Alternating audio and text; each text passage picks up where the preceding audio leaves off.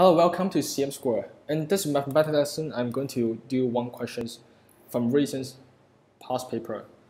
2018 May Math SL paper 2 time zone 1. So paper 2 is calculator question, so we can use the calculator GCSE. A biased four-side die is rolled. The following table gives the probability of each score. So score from 1 to 4.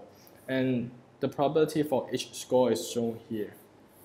Part A, find the value of k. So first thing first, sum of all the probability equals 1, right? So we can make an equation. 1 equals 0.28 plus k plus 0.15 plus 0.3. So k equals 1 minus 0.28 minus 0.15 minus 0.3. So k equals 0.27.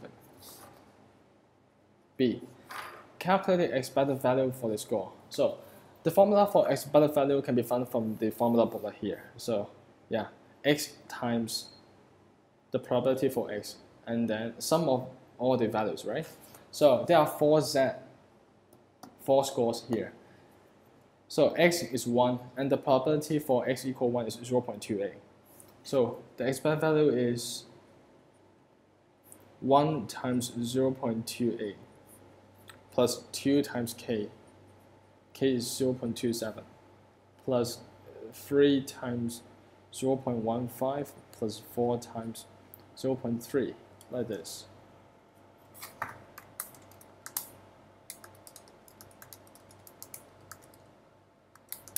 Right?